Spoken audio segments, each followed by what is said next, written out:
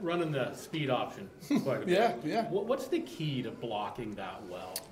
I think there's a lot of things that go into the play, right? And the biggest one is understanding who you're optioning and us dictating who that is, and whether that's by our formation or by the way the defense presents it, and then the way the quarterback handles it. There's some layers to it, so it's on the O-line kind of attacking the defense correctly. It's on the tight end if he's involved and leaving a guy for the quarterback, and then it's the quarterback kind of getting it to the edge and reading the defender at that point in time. So, it's not something you kind of dabble in. I think Giovanni specifically has done a great job of stretching it and putting that defender in a bind, right? That's what you're trying to do, is you're trying to isolate a person, no different than a RPO, except for now you're just pitching the ball. So, you kind of go back and through the history of football, this is what they were doing, 20, 30 years ago. This is all they had for RPOs. Well, now people are bringing it back. So it's been fun, and the kids have enjoyed it. So we'll keep doing it because it makes it hard on defenses. Does it put a real stress on mobility for your offensive linemen? Getting to the edge like that. Yeah, I mean, you got to be able to block different fronts. So sometimes you're out leveraged. You got to go run and get your leverage. Like the guy might be ahead of you in the pre-snap alignments. You got to go run and create leverage as you're running. Sometimes the way the defense aligns, sometimes you have leverage, and what we say is keep your leverage.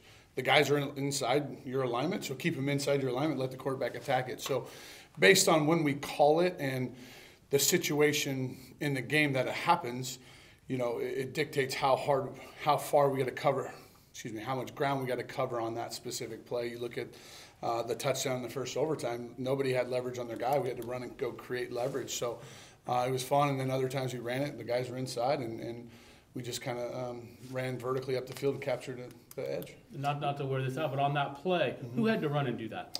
Really Grant Stark and Flavio. And the tight end had to kind of create what we call the wall on the front side. And Bam, really everybody's defender was aligned inside of them. So you started the point of attack with Grant Stark and Flavio and Bam. They had to run and capture their play side gap.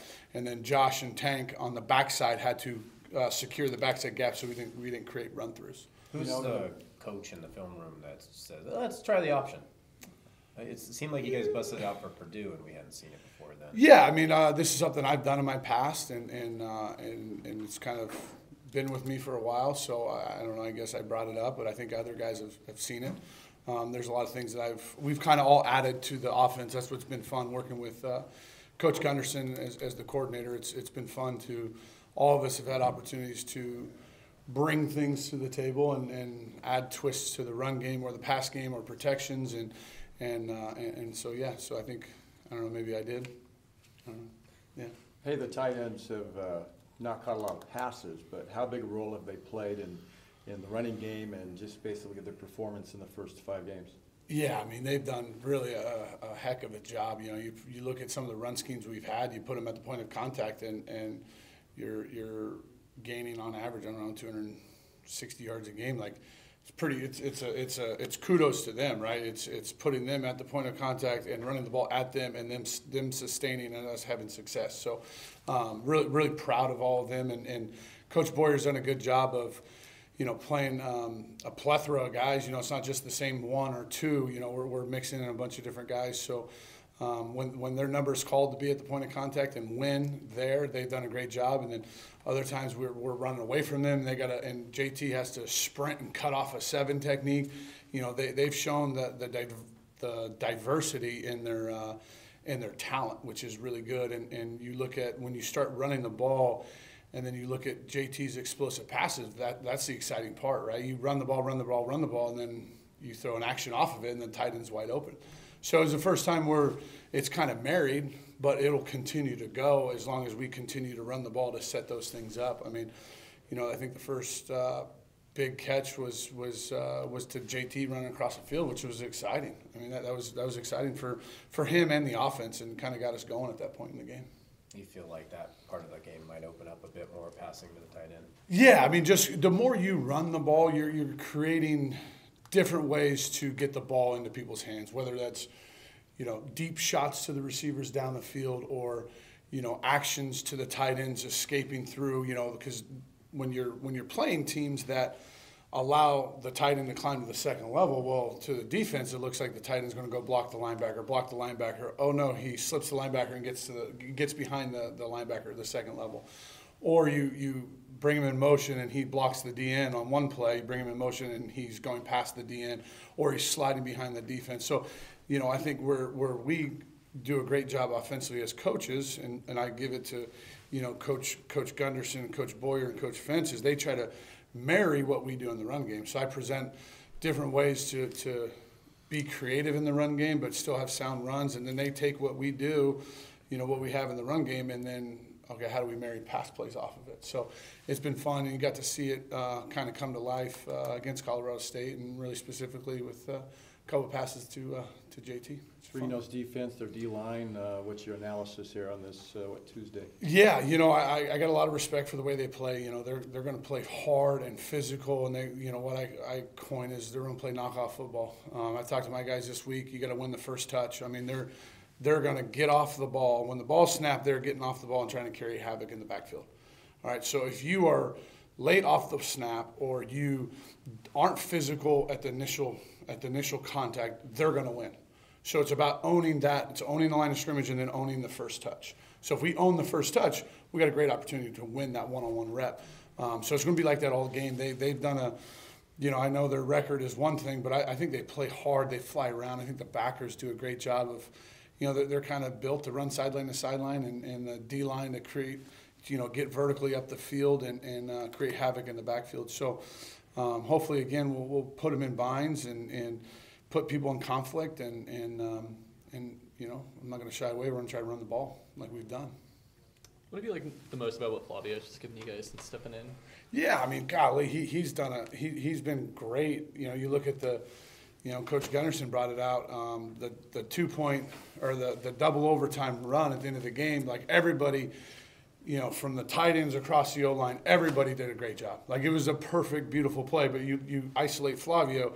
He blocks it correctly, grabs the linebacker. Well, the linebacker runs into the safety, which runs into another defender.